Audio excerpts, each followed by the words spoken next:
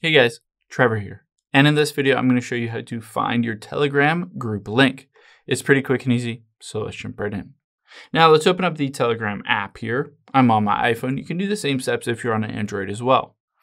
Now that we are on here, let's just go into any of these groups, for instance, Trevor and Nation, and tap on at the very top where it says 2 members.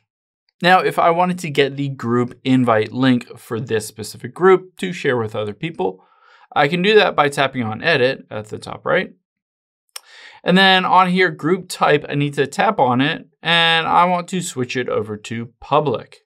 So keep in mind, once you switch it to public, you can set any link that you want. So it will be a t.me / and whatever you want. Or if it is private, you can basically just hit the 3 dots and hit copy to copy that specific link for your group. Now, anybody that has this link will be able to join this private group, or of course, you can always set it to public, and then anyone with that link will just be able to join it with that specific link that you set yourself.